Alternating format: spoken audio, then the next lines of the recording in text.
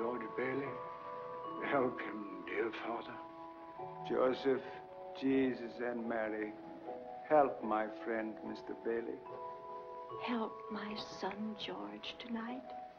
He never thinks about himself, God. That's why he's in trouble. George is a good guy. Give him a break, God. I love him, dear Lord. Watch over him tonight. Please, God, something's the matter with Daddy. Please bring Daddy back. Watch over him tonight.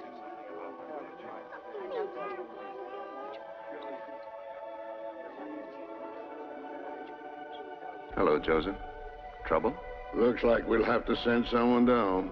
A lot of people asking for help for a man named George Bailey. George Bailey? Yes, tonight's his crucial night, you're right. We'll have to send someone down immediately. Whose turn is it? That's why I came to see you, sir.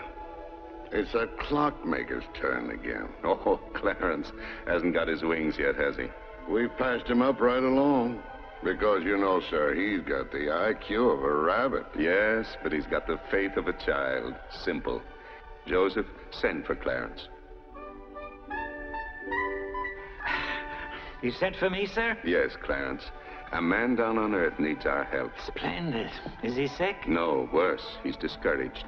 At exactly 10:45 p.m. Earth time, that man will be thinking seriously of throwing away God's greatest gift. Oh, dear, dear, his life. Then I've only an hour to dress. What are they wearing now? You will spend that hour getting acquainted with George Bailey.